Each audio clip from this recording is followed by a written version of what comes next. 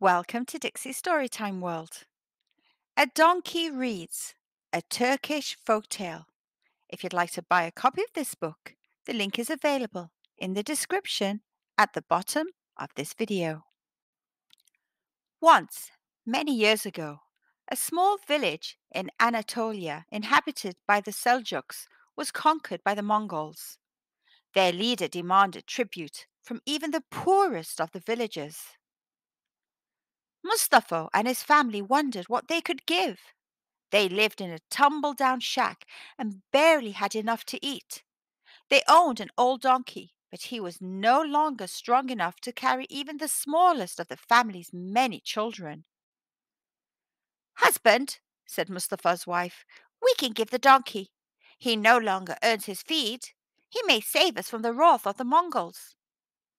"The donkey has served us well for many years, but he will not do for the greedy tyrant," Mustafo said sadly. "He will surely have me beaten for daring to give such an unworthy gift." Since his family could spare nothing else, Mustafo agreed to lead the donkey to the tyrant's stable. One by one, the villagers presented their offerings: a huge bag of grain, a fat rooster, a basket of apricots, a baked baklava, a baby lamb, and a plump rabbit. Mustafo looked at the gifts for the greedy tyrant and thought of his hungry children. He slowly led his aged donkey to the Mongol and then bowed. "Sire," said Mustafo, "I beg you to receive my humble gift." The Mongol stepped down from his dais and strode toward where Mustafo was standing. "You insult me!" the tyrant screamed. "What would you have me do with that pitiful creature? He is a poor excuse for a donkey." "Sire," said Mustafo, "he is very gentle. Look at his fine, intelligent eyes." The Mongol snorted. "You will pay for this indignity with a beating." "But, sire, he does have intelligent eyes."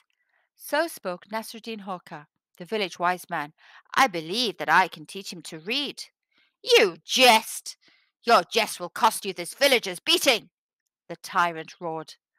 "I can teach him to read, if I want to," Nasreddin said softly. The tyrant looked at him. "Then do it! I order you to teach him to read. Bring him before me in exactly 1 month. He will read by then, or else." Nasreddin took the reins of the donkey as the Mongols stomped away. Mustafo and the other villagers were very frightened. "How can you teach this ordinary donkey to read?" Mustafo asked him. "Neither my wife, nor my children, nor I can master the scribbles on a page." "I will begin training the donkey right away," Nasreddin insisted. "You shall see." For the next month he groomed the donkey until his coat shined and the animal held his head high with pride. Each morning and each evening Nasreddin fed the donkey in a most unusual way. He put barley between the pages of a book.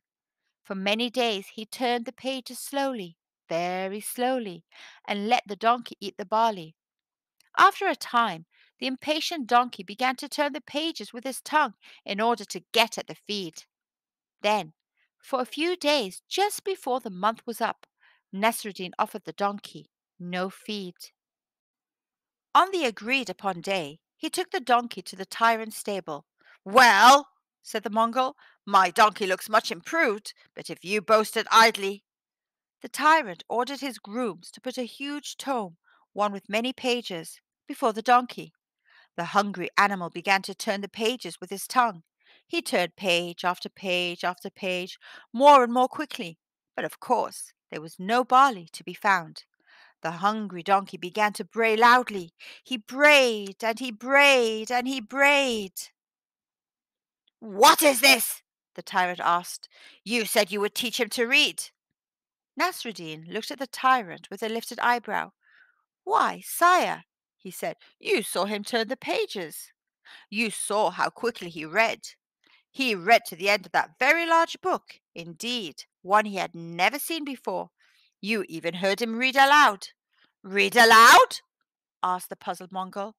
"Yes," said Nasreddin, a sly smile crossing his lips. "A donkey does not talk like a man." And the villagers and the wise man laughed and laughed.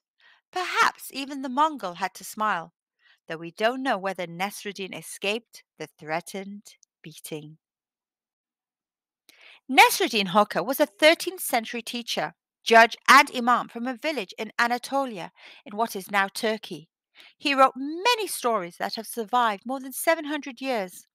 These tales are marked by his offbeat humor, even when critical of both those in power and those oppressed during the Mongol rule. Though little known in the West, Nasruddin and his descendants are honored throughout Turkey and the Middle East.